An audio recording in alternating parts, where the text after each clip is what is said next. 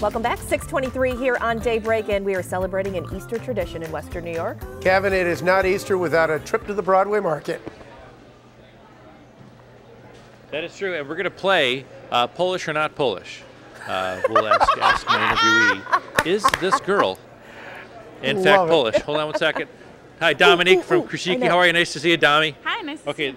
Okay, here's my weekend anchor, Buffalo's weekend sweetheart, Heather Lee. Okay. Is she half Polish or not half Polish? I would say she looks like a pierogi, so yeah, she must be Polish. That is absolutely correct. That is absolutely correct. That remark. She is in fact half Polish. Nice to see you. How are you? Good. How are you? Are you Polish, in fact? I am 100%. Hey, how about that? I married a nice Polish girl, and I've been happy ever since. It's the best kind. Absolutely. What's this time of year like for you guys? This time of year is so amazing. It's exciting. It can be a little stressful, but it's amazing.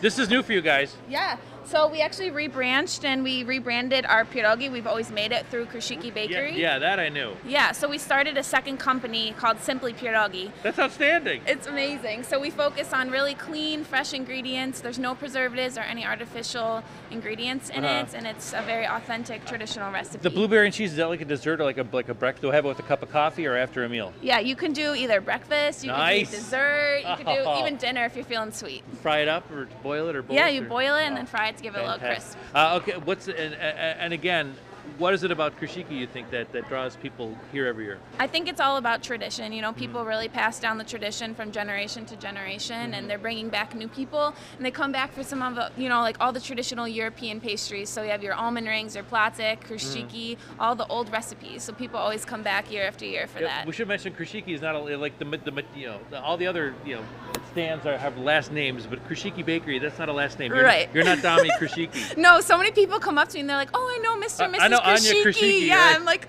me too, you know. But really, it's just the pastry.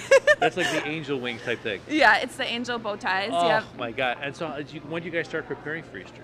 We prepare honestly weeks in advance, even from ordering all the supplies and all the materials that we need, setting up the stands. We really revamped our stands this year, so you'll see our second and third stand. We really gave it a nice facelift. Excellent! Congratulations! Thank you. I can go for one myself.